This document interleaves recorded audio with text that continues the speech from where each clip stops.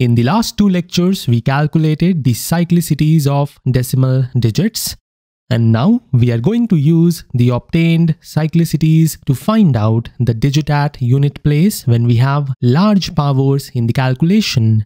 So this means we are going to perform the unit place calculation with the help of cyclicities of decimal digits. Now in the part 1 of unit place calculation, we will focus on 4 digits, and these 4 digits are 0, 1, 5 and 6. We are keeping 0, 1, 5 and 6 together in the same group because when you focus, you will find their cyclicities are similar. 0 has cyclicity equal to 0, 1 has cyclicity equal to 1, 5 has cyclicity equal to 5 and 6 has cyclicity equal to 6. This means for these 4 digits, the cyclicity is equal to the digit itself. When you calculate the powers of 0 or 1 or 5 or 6, you will always get the digit itself at the unit place. And now we will move on to the case when we have 0 as the unit digit of a number n. If 0 is the unit digit of number n, then the unit digit of n raised to power small n will also be 0. This means if we have a number n and this number n has 0 at the unit place, or we can say that 0 is the unit digit of number n, then if we calculate n raised to the power small n, then the result will also have 0 at the unit place. So I hope this point is clear to you. And now we will see one example to understand this point better. In this example, let's say number n is equal to 260. And now let's say we want to calculate the unit digit of 260 raised to power 7.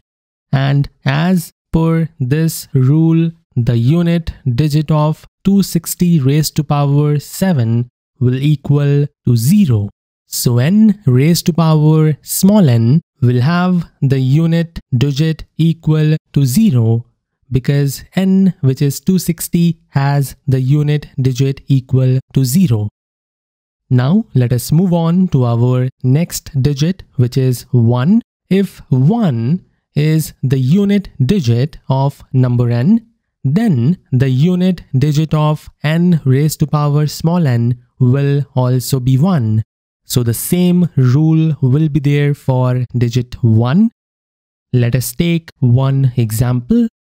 Let's say we have 91 raised to power 9 and we need to find the digit at unit place. So first we will focus on the number n, which is 91 in this case. So the unit digit of number n is equal to 1. And therefore, as per this rule, 91 raised to power 9 will also have the unit digit equal to 1. And similarly, we have the same rule applicable when 5 and 6 are the unit digit of the number. So this means if 5 is the unit digit of n, then the unit digit of n raised to power n will also be 5. For example, if we have 35 raised to power 6, the unit digit of 35 raised to power 6 will be 5 because 5 is the unit digit of number n. So n raised to power small n will also have 5 as the unit digit.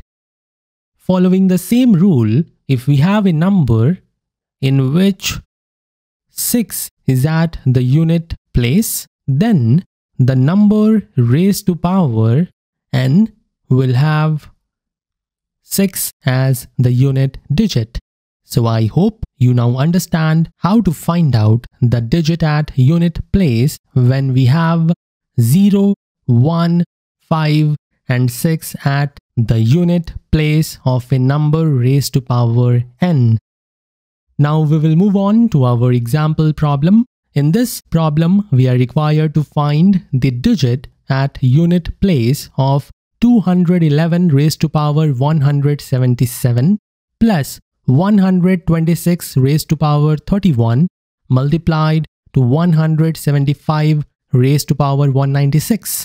There are 4 options. Option A is 31, option B is 1, option C is 0, and the last option, option D, is none. We are required to find out the digit at unit place when these two powers are multiplied and then the result is added to this power. We do not want to literally perform this calculation and then find out the digit at unit place. Instead, we want to use the rules we just discussed. We will focus on these powers independently and we will try to find out the digit at unit place of all the 3 powers we have. And once we have the digits at unit place for all 3 of them, we will perform the multiplication operation and then we will perform the addition operation. So let us shift our focus on this 211, which is our number n, is having 1 at unit place. And therefore, following this rule, we will have 1 at the unit place of 211 raised to power 177. So from here, we will have 1 at the unit place.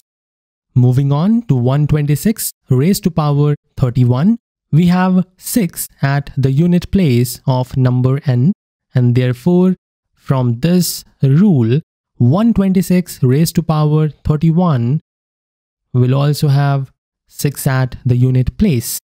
Similarly, for this power, following this rule, we will have 5 at the unit place of 175 raised to power 196.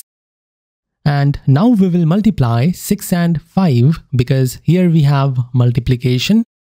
After this, the result will be added to 1 because here we have addition.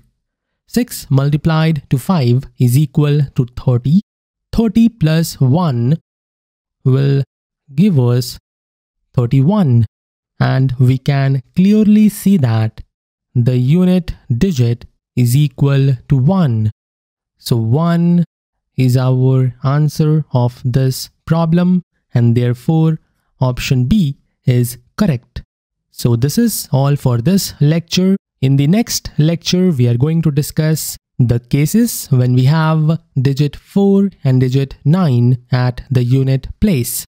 So I will end this lecture here. See you in the next one.